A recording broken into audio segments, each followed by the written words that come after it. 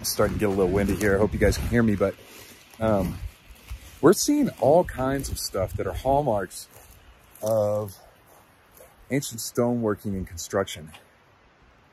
I'm not an expert, so I'm not going to tell you something definitive. I will tell you my opinion.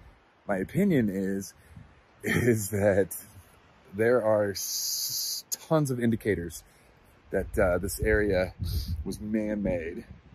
And I will also say my opinion is that there should be more research done out here by people who have the expertise and the open mind to consider, because it is just more than I was expecting, which is just an absolute treat.